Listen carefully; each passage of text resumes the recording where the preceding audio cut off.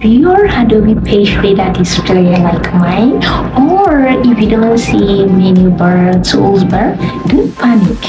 This video is for you. Hello and welcome to Science Array with Glory Valentine. In this video, you will be able to restore menu bar in Adobe Reader. Let's get started. For you to have those tools bar to enable you work on your document easy, go to menu. From menu, go down to where you have disable new Acrobat Reader.